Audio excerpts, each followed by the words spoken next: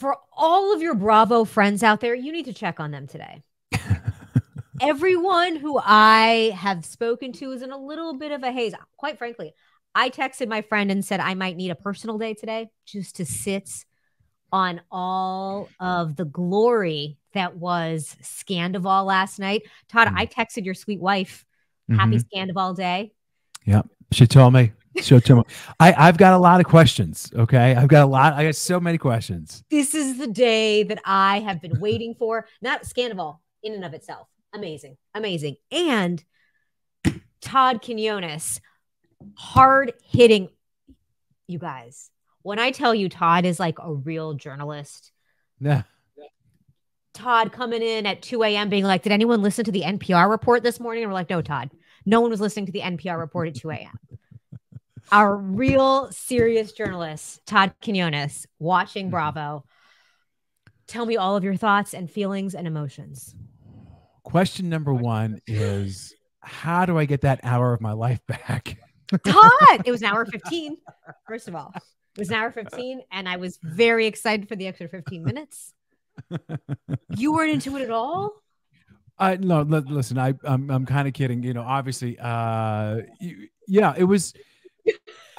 It was the guy Tom, right? It's my first time I've ever watched Vanderpump Rules, so I'm sort of like trying to catch up and not disrupt my wife Gosha and her enjoyment. Try not to ask questions, you know. So I'm trying to be respectful, and so when I first saw him, I'm like, is he trying to look like Anthony Kiedis from the Chili Peppers? Like that? Yeah, yeah, I can see that now that you say that. Just like, is he gonna bust down his little Californication? But anyway, yeah. It was a lot to take in. It was a lot to take in. I tell you what I liked the most about it, to be honest with you. Yes. I liked the way the women rallied around is Ariana, right? Ariana. I thought to You're me doing great. You're doing great, Todd. I thought that seemed endearing and real. And I thought, well, it's a good aspect to see in this kind of television, program, to see like they were genuinely concerned and genuinely there to help her, right? I mean, did I read that? Yes, right? Yes. I believe. Listen, there was lots of rumblings online. Is this fake?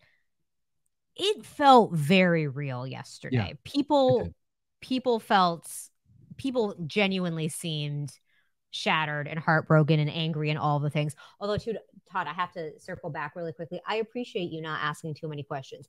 It would be the equivalent of someone sitting next to you during the Super Bowl and being like, so why are they throwing the ball? Like, nobody wants that. It's not the time. Right. It's not the time. Not the right time.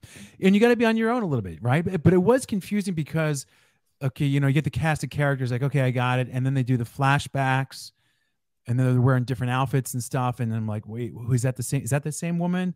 And then, or same guy. And then like they had different hairstyles and different faces a little bit. Let's be honest. Like when they're in their pajamas versus going out. I'm like, and I was like, so I didn't have to, I'm like to my wife, I'm like, is that her? He's like, yes. I was like, okay, good. I was also confused too, because there was so much, but we'll get into this later, but it's like, they were teasing the after show and then they're teasing the reunion. That's what happens live and the reunion. Yeah. I was like, what is going on? Like, I don't know what's happening next. So but anyway, getting back to, it was genuine with the girls. I like to see that. The guy, Tom, doesn't seem to have a genuine bone in his body. I mean, he just kept seeing like, it was just like a classic, narcissistic enterprise or exercise to try and blame others and to not take any blame and just own it. I mean, I think at one point he blamed mental health on the reason he didn't break up with her. The opening scene when he was like, normally I would delete a video like that. Normally when I cheat on my girlfriend on FaceTime having some sort of cyber sex, something, normally I would delete that.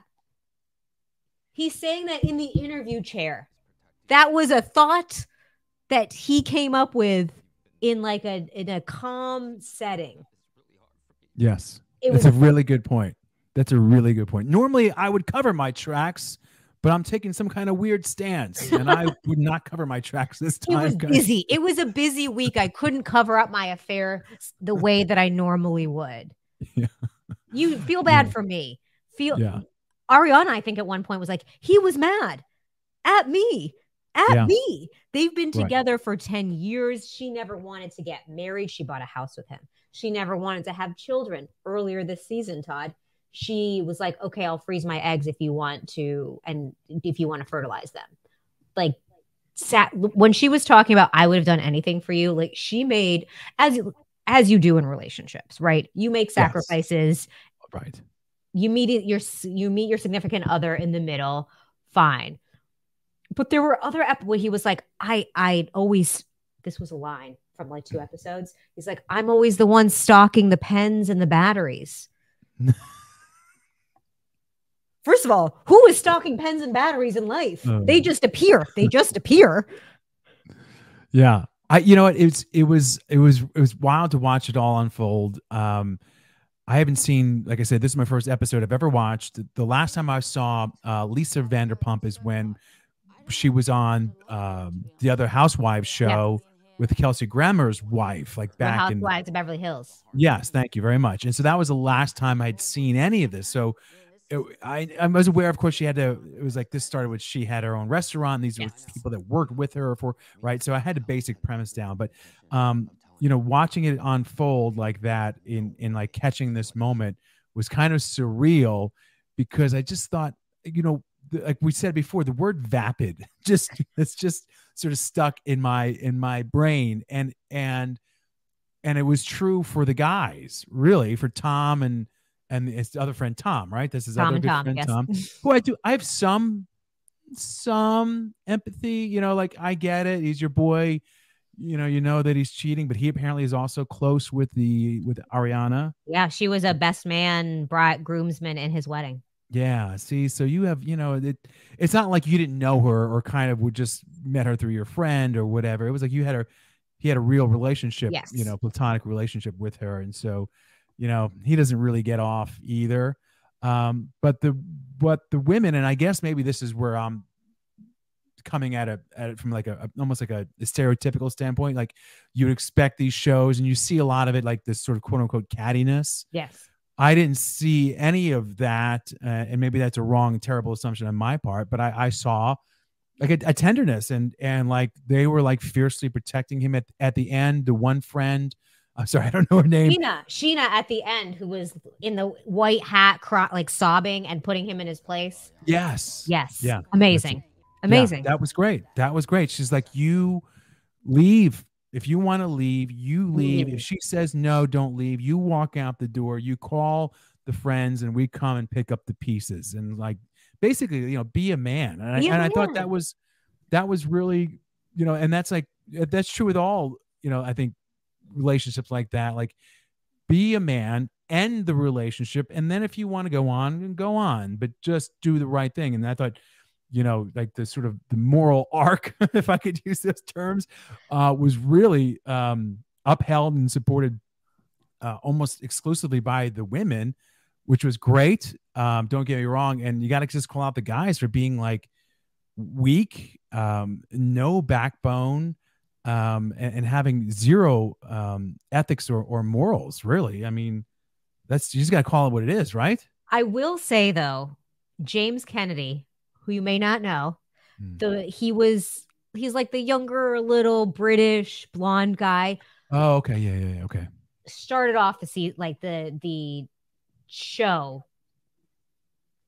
not the best, but has come such a far way. And last night, when he was legitimately crying over he and Rachel, whatever, were engaged. So he's very has a connection with her, but he was crying over his lost friendship with Sandoval.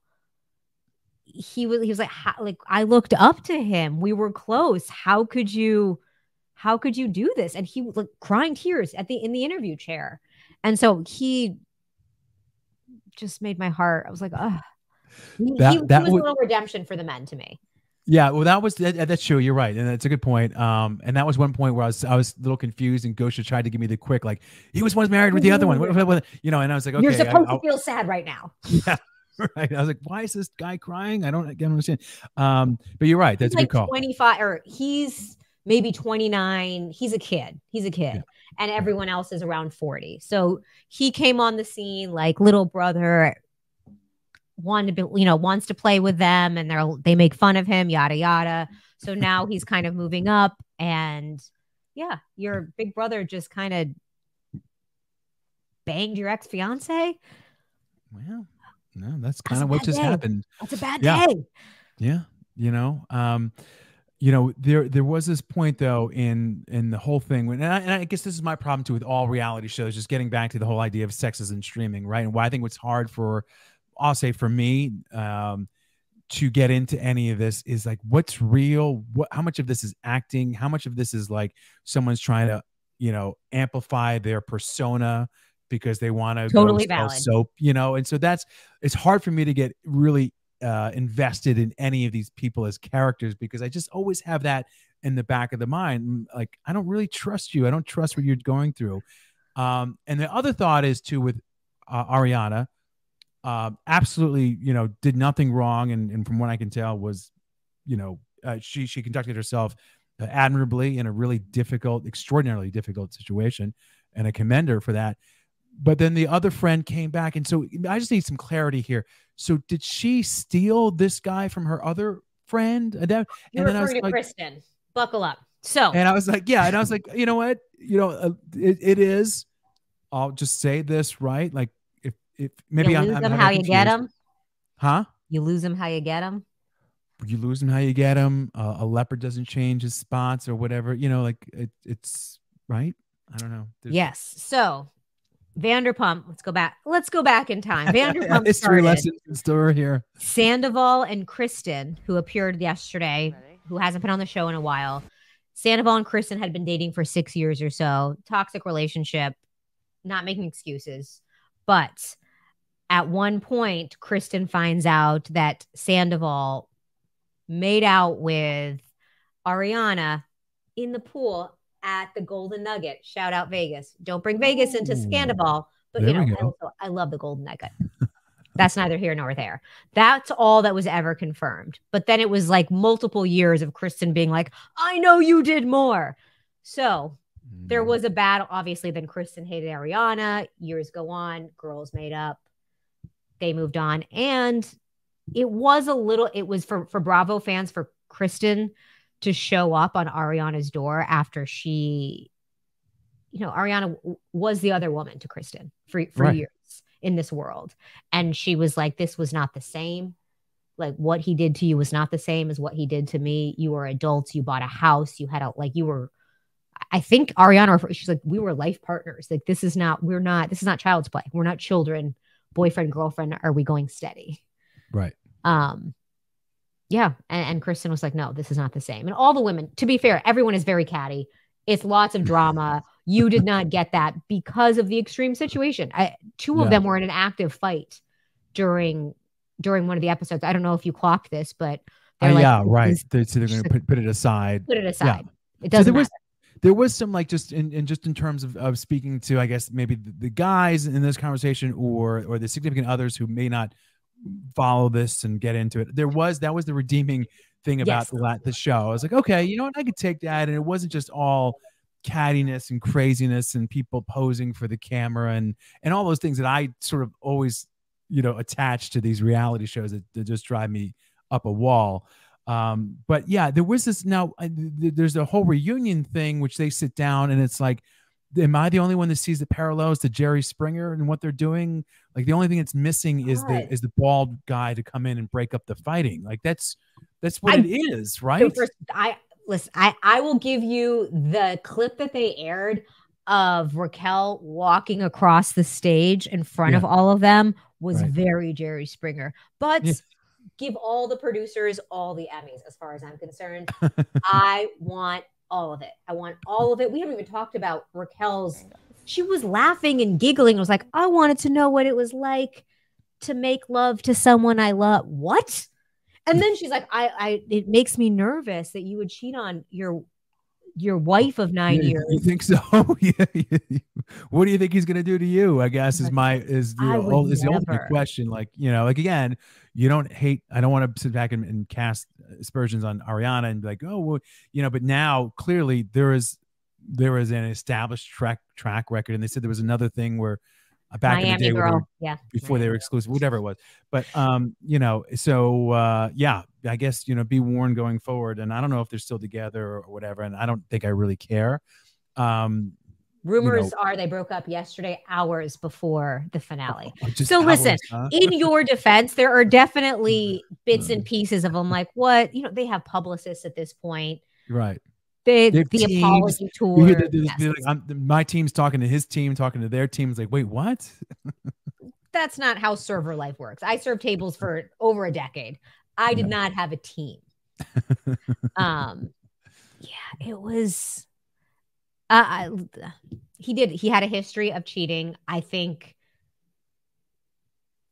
also when you're in love, for better or for worse, sometimes you're like, it's not going to happen to me. It's not going to happen to me. And you're going to make excuses. And, I think at one point she was even saying, she's like, he was acting strangely, but I wasn't suspecting an 8-month affair with my best friend. No, but she was, like looking at his iPad and his location. So, whatever. I mean, again, a woman knows. You don't go down that road of like blaming her, and it's like she has no blame whatsoever. If you want to leave someone, stand up and be a man, or stand up and be a woman and say, I'm done, I'm leaving. I know this has hurt you. I don't care. I'm out. Like that's when is there a good time? There's never going to like. You know what? You seem like you should be broken up with today. It seems like you're ready for it. That's not a thing. That's never happening. Are you in a good place? Great. Because let me ruin it for you. What a bunch of nonsense. Yeah. But overall, though, I have to say, if the guys out there or significant others, because this is not just men and women, it's men and men, women, and it's all the things, as you said. If you have a partner who watches and you hate it with like it makes you angry like it does me, this was an episode where I could watch, and if my wife enjoyed it a little bit more because we got to enjoy it together, then I'm okay with it. I don't need to watch the reunion episode. Well, I'm good. I could check back in another 13 years. The reunion's going to be good. This is also crazy progress. Quite frankly, I'm going to walk it back. We've made great progress. I'm so proud of you. I'm so happy for Gosha if she wants this, because, we've talked about this. Sometimes you don't really want you're going to ruin this for me, but you do sometimes also want a buddy. Like I want something insane is happening on television. I want someone else to witness it with me. Yes. So, right. Yeah, it was good to listen. I for all my hemming and hawing, and I'm glad we're doing this and we're having fun, and this is why we're doing it. Was not that big of a sacrifice. In fact, I'll go as far to say big of a sacrifice. You like that rewriting wedding vows over here. It wasn't that big of a sacrifice. It was I can't say enjoyable, but it was, it was entertaining, and it was entertaining. So do we have that? I'm gonna count it as a win.